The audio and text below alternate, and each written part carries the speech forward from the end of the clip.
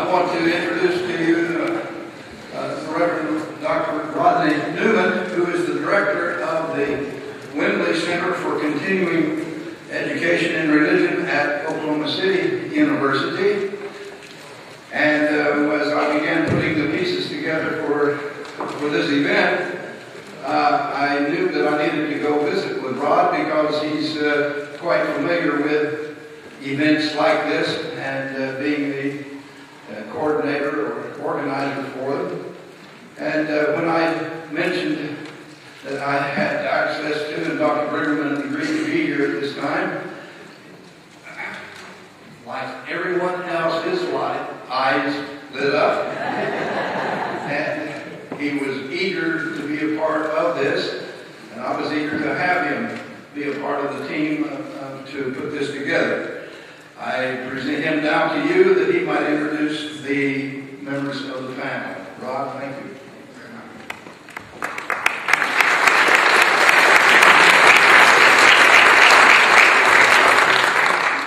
Thank you.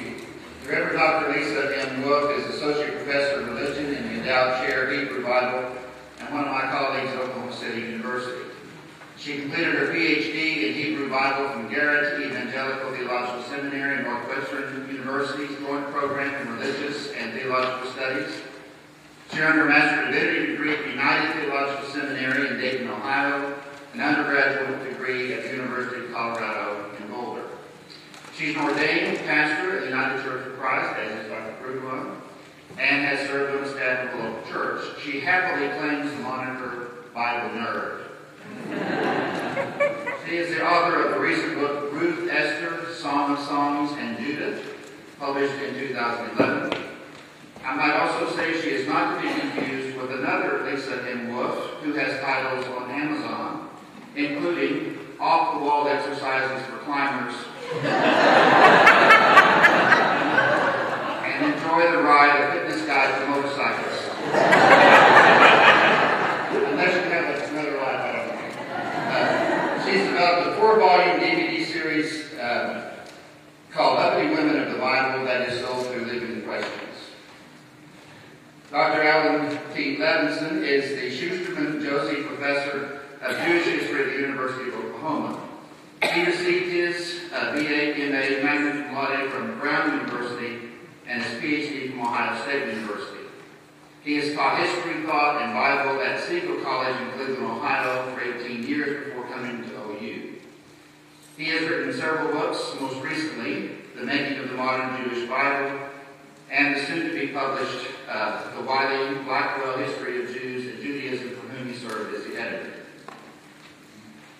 One of his students wrote about him, which is indeed probably the clearest picture we have of a professor. Dr. Levinson is a wonderful person and an excellent scholar. His courses are built in a good mix of reading, lectures, and projects. One of his unique offerings is that Dr. Levinson is willing and able to integrate humor and personal experiences into his teaching. This leads his lectures to be more interesting and educational. So Dr. Levinson, welcome you. Thank you. I don't know where you found that.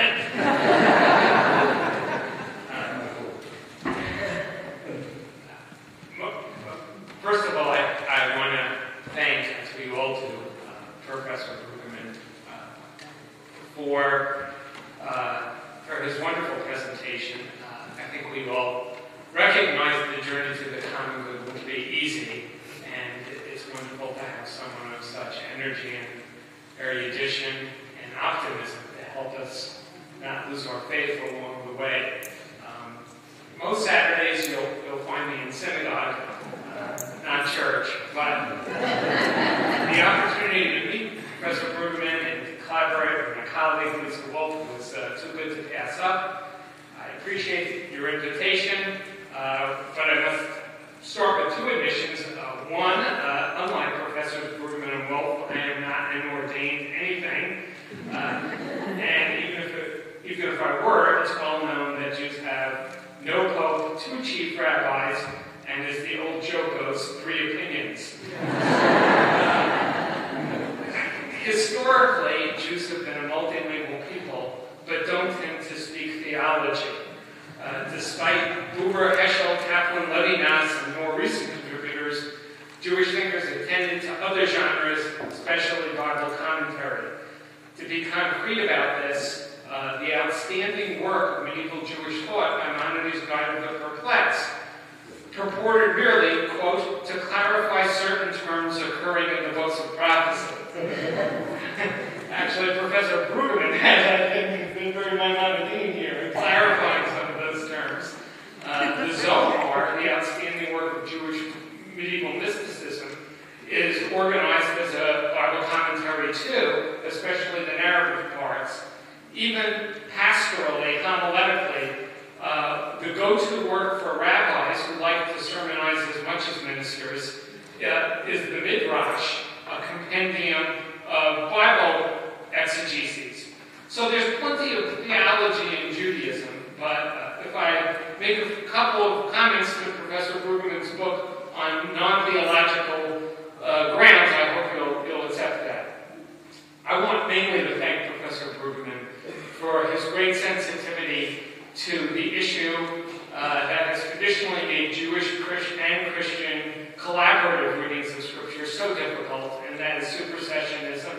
It's hardly the first time Professor Brueggemann has addressed this issue. In his book, An Unsettling God, he writes, quote, I suggest that a Christian reading of the Old Testament requires, in the present time, a recovery of the Jewishness of our ways of reading the text. Whereas a recurring Christian propensity is to give closure to our readings and interpretations, it is a recurringly Jewish theme to recognize that our readings are always provisional, because there's always another text, always another commentary, always another midrash. Professor Brueggemann has internalized this himself, but it's a great boon that he shares this with the lay readers, and I am very grateful to him. In Journey to the Common Good, Professor Brueggemann avoids supersessionist readings in a number of ways that open dialogue rather than foreclose it. Among them, the acknowledgement that Judaism has its own rituals and mechanisms for abundance, hope, and restoration. Acknowledgement that the Hebrew Bible is Hebrew, in Hebrew, and that words like chesed, mishpat, and tzedakah, beautifully translated by him as steadfast love, justice, and righteousness, respectively, need to be grasped in their original to fully heed the lessons of a passage such as Jeremiah 9, 23, 24, one of the great prophetic utterances. Thirdly, acknowledgement that Hebrew Bible speaks first and foremost to its own time. The Bible may speak to later ages. That's a matter of faith and one that I share, but there is no doubt that in Christian interpretive history, Hebrew Bible has sometimes been taken to speak mainly about Jesus alone. Professor Brueggemann makes this point sharply in his comments on Isaiah 53, and I commend that to all, while the suffering servant of Isaiah has been read by the church as a prophecy of Jesus' sufferings and redeeming death. This was probably not the historical event in the mind of 2nd Isaiah. Though the church may read 2nd Isaiah in the perspective of Jesus, it must acknowledge that this cannot be the only reading of this passage. So my first question for Dr. Brueggemann is what still needs to be done in terms of getting Jews and Christians to read Scripture together? Having acknowledged that Isaiah comes from...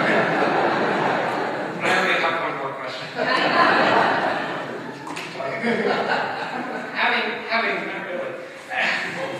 having acknowledged that Isaiah comes from a particular place and time, Professor Brueggemann goes on to state, quote, but of course we take it as Scripture, as a disclosure from elsewhere, as a gift that keeps on giving.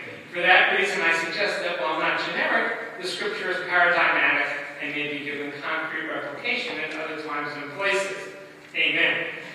I want to make an imaginative extrapolation about the city of Jerusalem in a way that does not move directly to the New Testament, but may have a larger appeal. So my second question is, who is it with this we, and how can this larger appeal be expanded, as Professor Brueggemann and I too would like? Can a reading of Scripture include not only Jews, but the far larger category of secular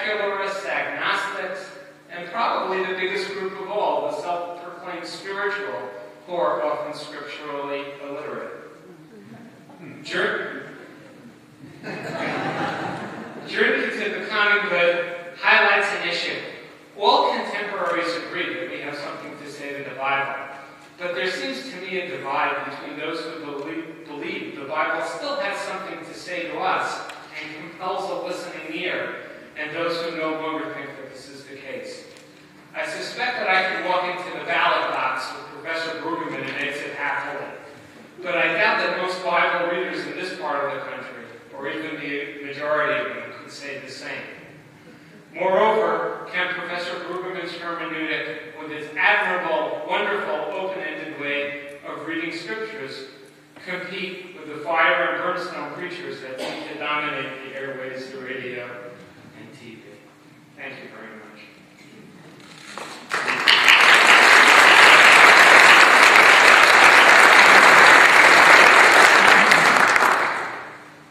Well, since you finished your presentation this morning by invoking Jeremiah's critique of the wise, I thought I would start by underlining my status as the wise professor and name my students.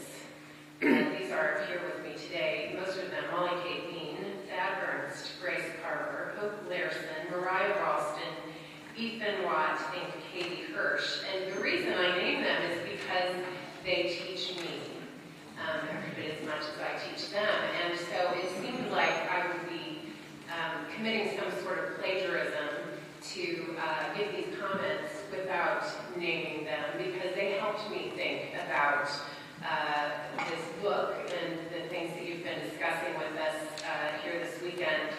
So we used this book in my Pentateuch class this semester at Oklahoma City University, and as is always the case, my students had many insightful things that I had thought of to share with me. So, having said that, what I want to do is share several hermeneutics or points of view that I gathered out of Professor Brueggemann's book.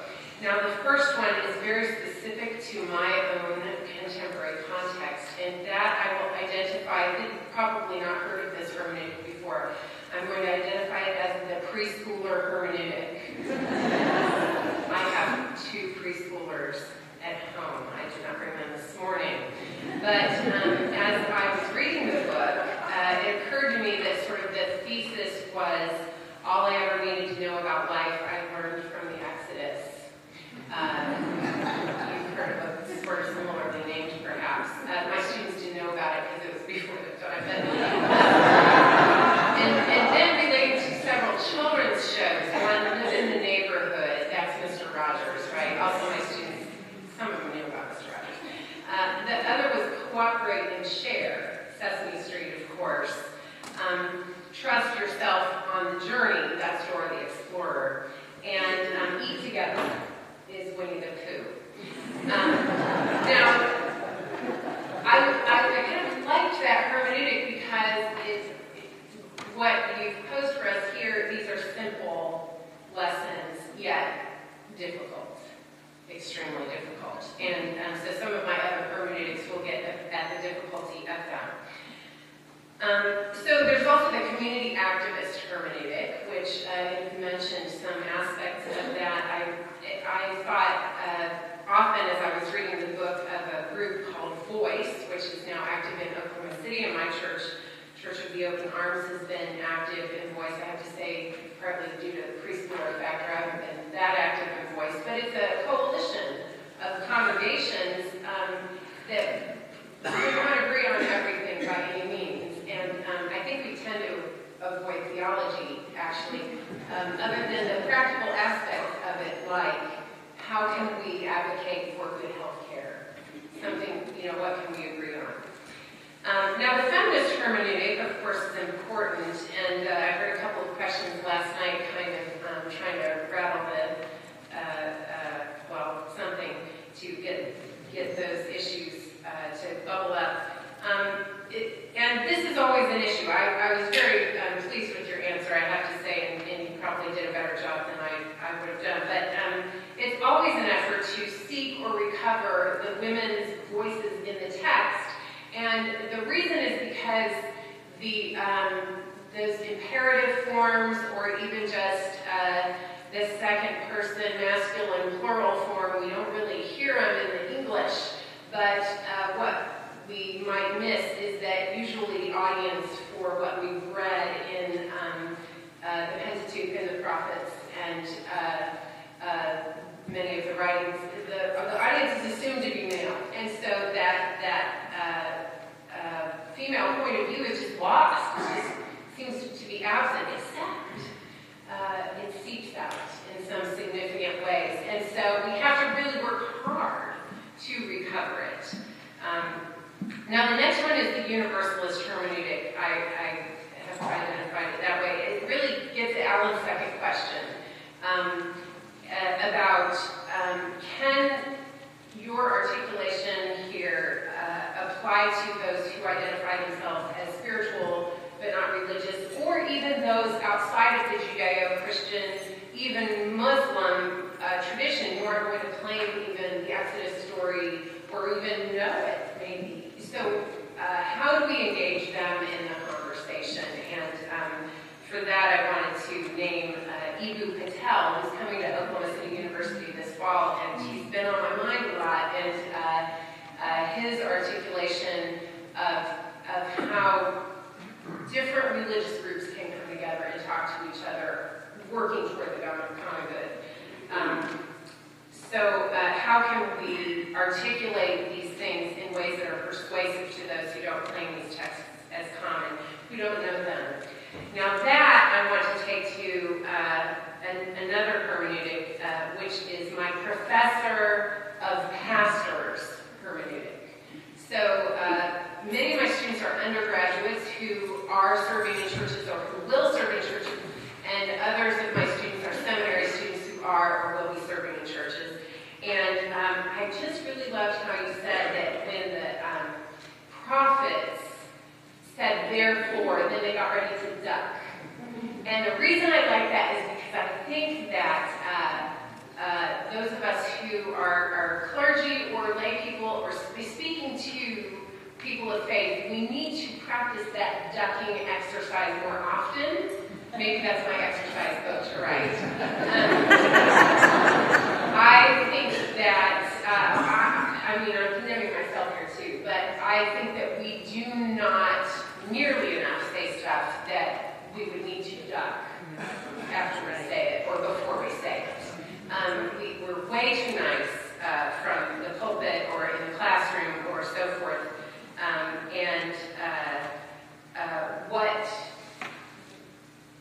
What we learn, I want my students to teach what they've learned. And I've heard so many clergy not teach what I know they learned. And it's because it's hard.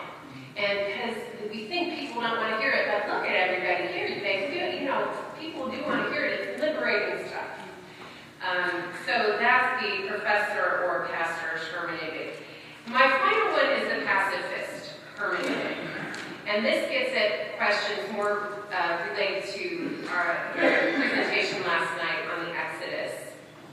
And the thing that just kept bothering me is the question, is it possible to make the journey to the common good without leaving a bunch of dead Egyptian firstborn sons and soldiers in our wake? I like how you help us see that we are not just people escaping from slavery, but we are also Pharaoh. That's all mixed up, and we're not aware enough of that. But in our context, in the United States of America, we are Pharaoh way more than we are the people on the Exodus, I think. And I think that we leave a lot more dead Israelites, I would hazard to say, or collateral damage, maybe we should say, in our wake than we are possibly aware of.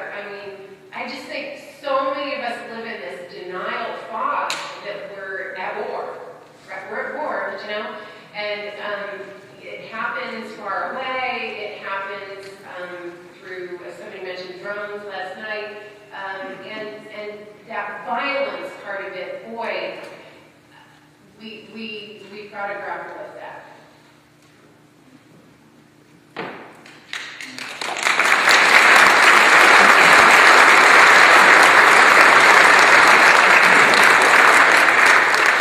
Well, thank you both for taking what I try to do seriously.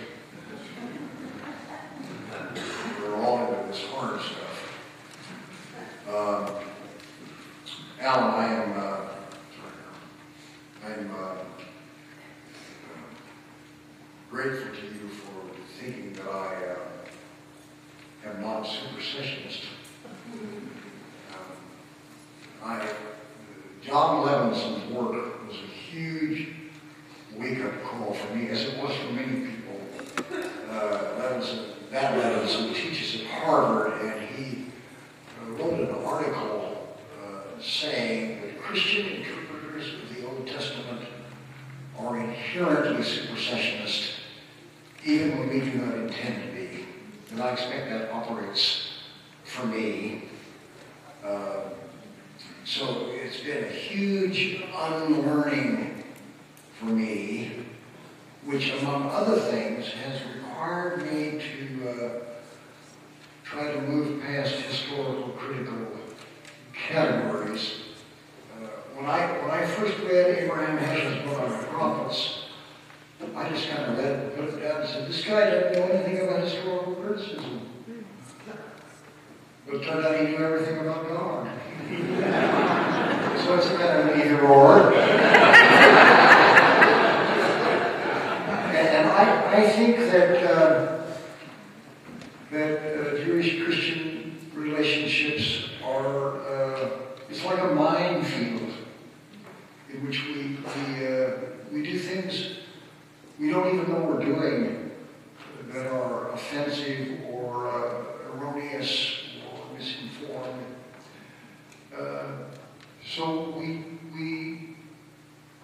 Christians have to give up our absolutizing assumptions about our text and our culture, because I think my impression is that Jewish interpreters have no problem with Christians being Christians. What they have a problem with is Christians acting as though this is the final answer for everyone, because what Jews know is that final answers lead to final solutions. And we got that in our history. So I think to de-absolutize our claims permits us to have a conversation. Now, eventually, Christians are going to come to the absolutism of Jesus Christ, and I think that's all got to be reformulated. And Jews are going to come, I don't know whether it's symmetrical, but they're going to come to a critique of the contemporary state of Israel. Those questions, finally, we will have to talk about them. But when we trust each other not to be totalitarian, we ought to be able to talk about almost anything. That's what I think. Now, as to whether our little we, or we, which is not the same as we.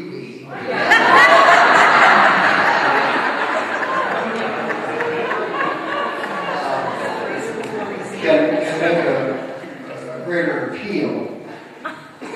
I think that the biblical text can possibly get a hearing because it is so concrete about our bodily existence. It is about fidelity. That's what the whole Bible's about. And I don't know anybody who doesn't hunger for fidelity, whether it's God or neighbor.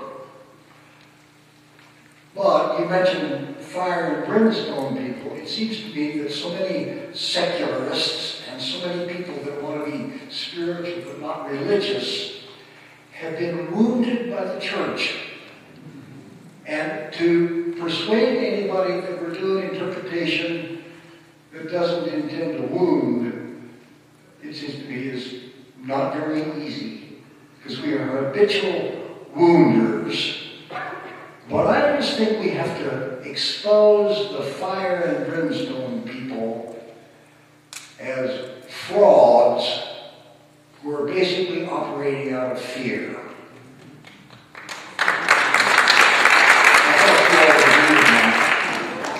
And that sort of pseudo-gospel, which is not good news for anybody, simply isn't grounded in our tradition. It's allied with the dominant ideology of getting everybody's ass in gear for Pharaoh's system. And we have to find all the ways we can of helping people see that's what we're up to. My little contact with young people who are sort of secular is that they resonate with this stuff. I don't have much contact with young people, but my students who do have contact with young people would endlessly say, oh, this stuff will work. This stuff will work with these kids, because this is the questions they're asking. But it's the asking of the questions that are underneath the certitude that the biblical text is primarily concerned with. So you credit me with being optimistic. I'm not optimistic, but we don't have any alternative except to stay at it. Because if we don't stay at it, we're all going to die. And we don't have to die, I think.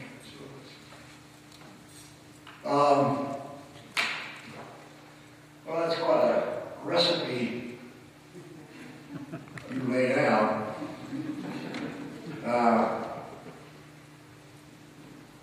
I want to comment on the universalist hermeneutic. I live in the United Church of Christ, which, you know, in New England they call us the unbelievers considering Christ.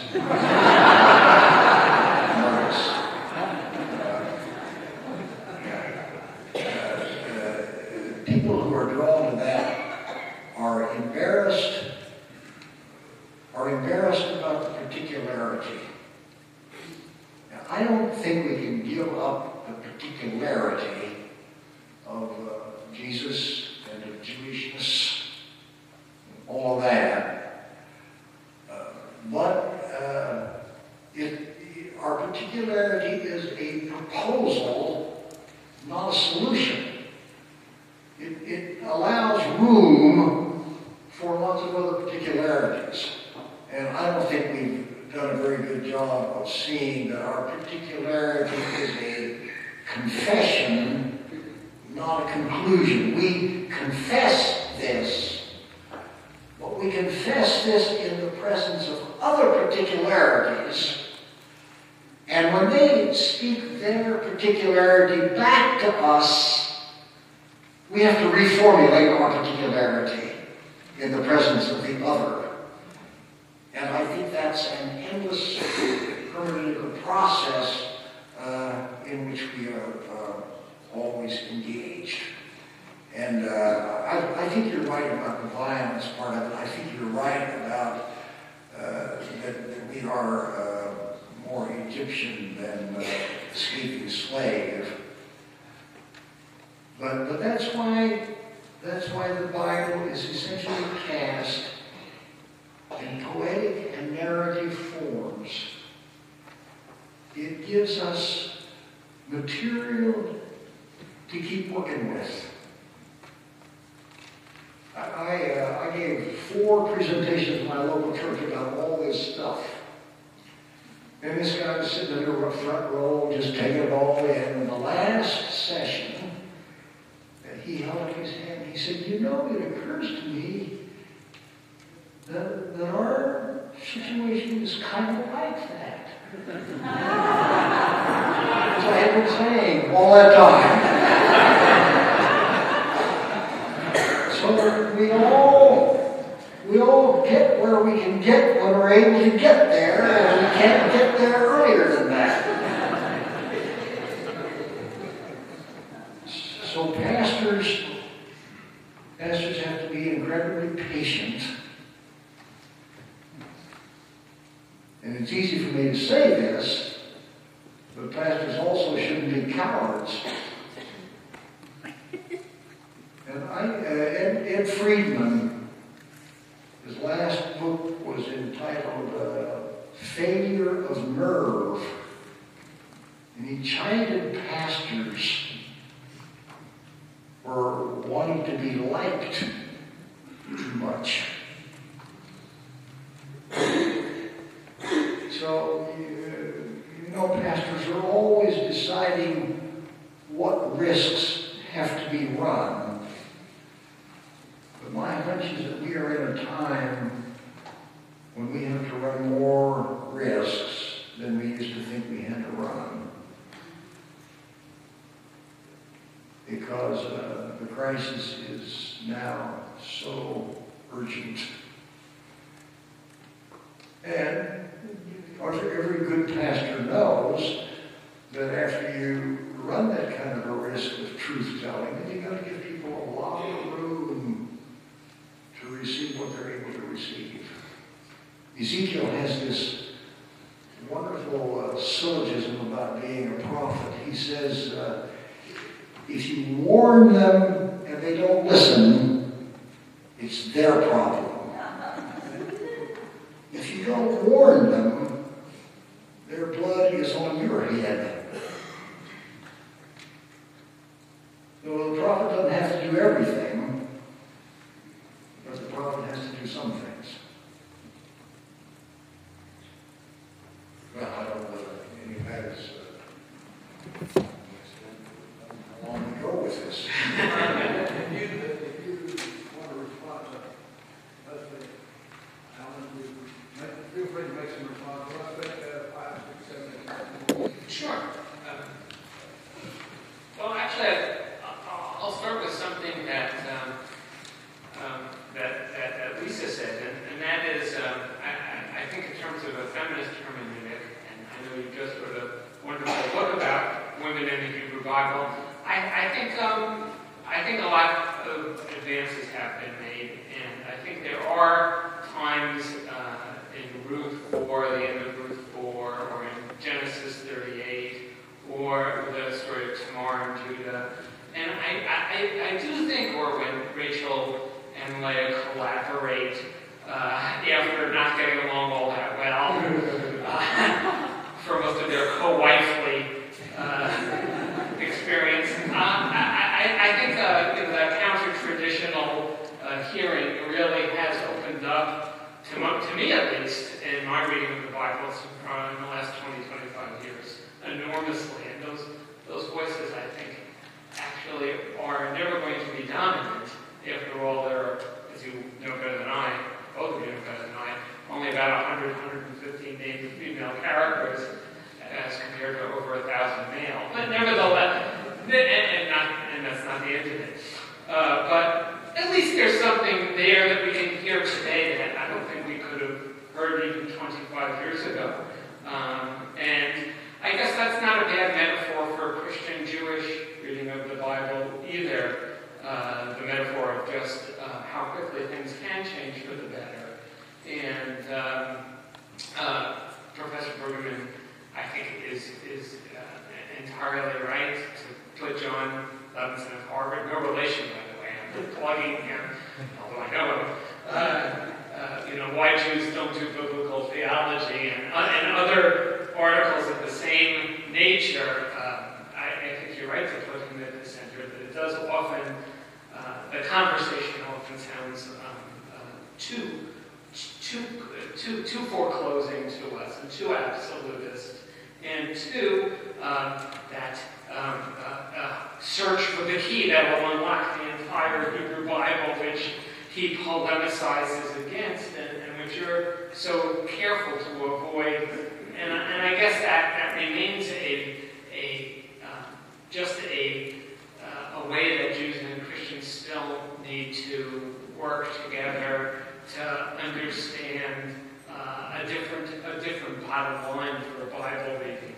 And actually, I think the Jewish way, I'm not surprised it's appealing to you, because so much of what this lovely book is about the process. And for a Jewish reading of the Bible, it's mainly about the process. The actual bottom line we solve by the system of halacha, the system of practice, and that kind of solves the problem of what we actually have to do. Now let's have some fun reading this text. So I want to thank you for that. The whole issue of Israel, which you mentioned, and therefore I have to respond to. I think it's a very difficult problem, and I think I would agree that and again, I'm doing exactly what I said in my self-introduction that I would not do, which is to speak for other Jews, but I'm about to do it.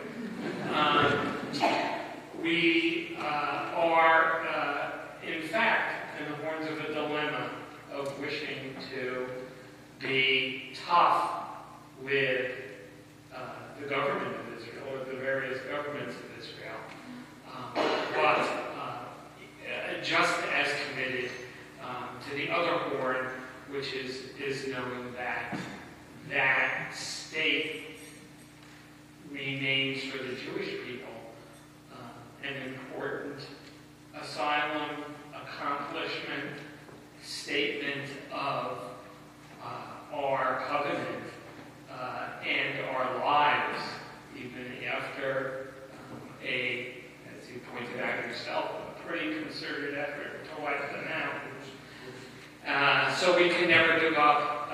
We can never give up that side of the picture either, or fail to present it to the public. Yeah. I want to comment on your comment on my reading from Isaiah 53, this wounded for our transgressions, bruised for our iniquities. Reverend Childs, you know, wrote a magisterial condemnation of my exegesis, in which he said I was the first Christian interpreter that departed from the true tradition on that text, so I felt greatly confirmed.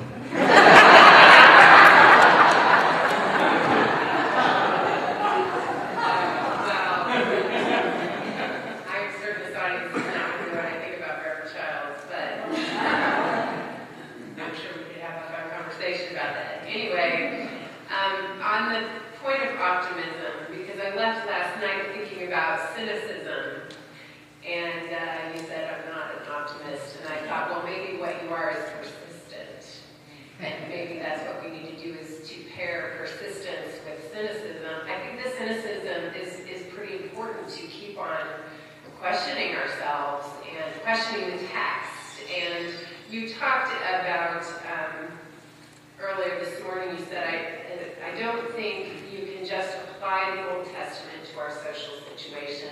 I mean, so there's sort of the ultimate hermeneutical statement. How does it apply? Because obviously you do apply it, and that's the question. I think for people of faith, you know, I think most people want to be faithful to the Bible, and they just don't know how to be. It's so hard. I mean, we were looking at Deuteronomy 17, I think, and, you know, my eye fell to some part about stoning people to death, and I thought, oh, you know, so it's just so hard. And so that gets back to that part about, you know, teaching what we've learned and doing the hard work of struggling with the text and teaching and reading the text and struggling with it and being a dialogue. And I liked your response about the universalism piece. You know, we need to claim our own beliefs, whoever we are, and then talk about them and say, you know, here's where I am. Where are you? How can we meet? Does that change anything? What can we agree on? What should we probably not try to solve? Those kinds of things.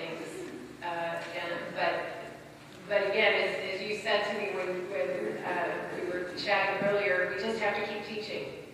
And I think that's what we all have to do. We have to keep teaching. I just want to thank you both.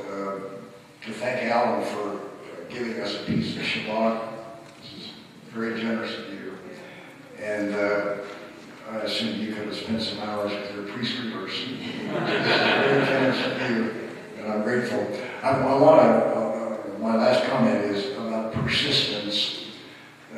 Jesus taught this parable about teaching, about praying, about this woman that nagged and nagged and nagged the judge till she got justice.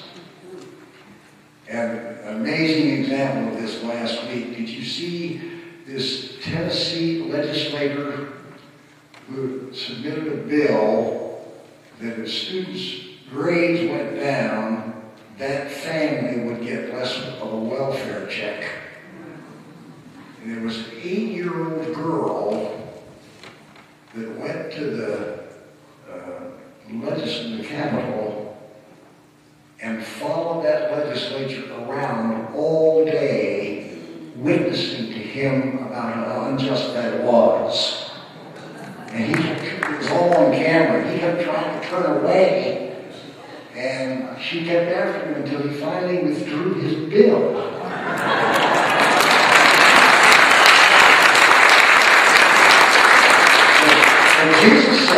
Jesus says, if you pray like that, you will never lose heart. And that's what it's about. It's not losing heart.